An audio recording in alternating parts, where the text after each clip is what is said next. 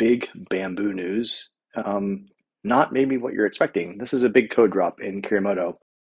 What this is going to do is provide you the ability inside of Kirimoto to manage, as many Bambu printers that are on your local network or any network you can reach from your local network.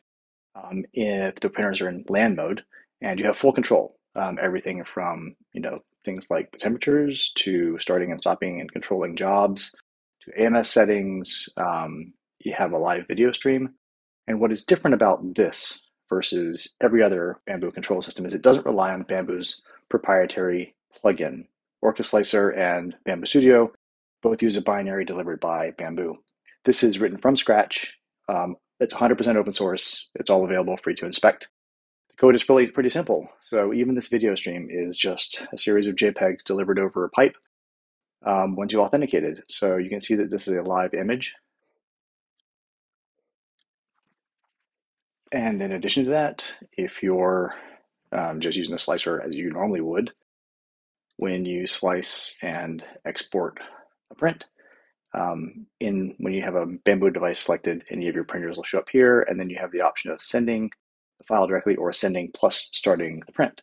So I'm going to show you how to do this yourself. You can either download the pre-built Electron binaries, which I'm running here, or you can run it from scratch from the command line. I'm going to show you how to build your own and run it from the command line. So this is going to be a lot of fun. Hold on a sec.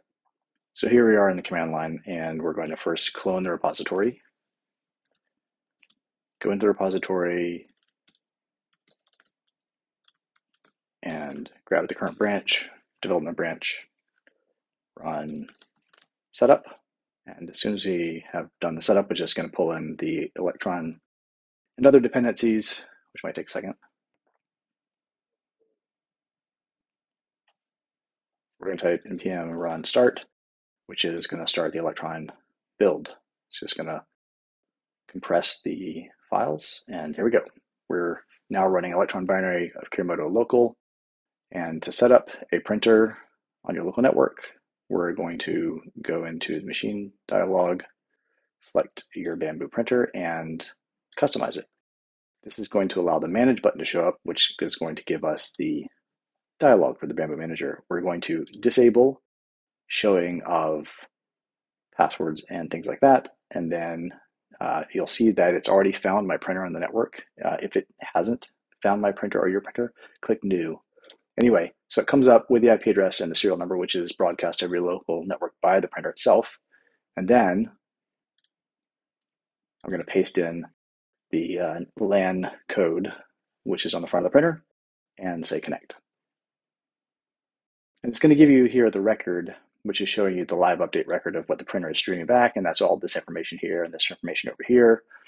And I can also then go and show the video stream from the printer. And there we go. It's as simple as that. I'm fully set up and I'm ready to go and start doing printing with my local Bambu printer, all over the local network, all using complete open source and without touching the cloud. My printers are blocked from talking to the internet by my firewall, so I know that there's no traffic going from my printer to the cloud. I'm really interested in your feedback on this. Please go test it out and jump on the forums or in Discord and help me debug anything that might not be working here. And I'll be adding more AMS options this week so that you can control things like filament mappings and all that kind of stuff. So I hope this is really useful, and I look forward to hearing back from you.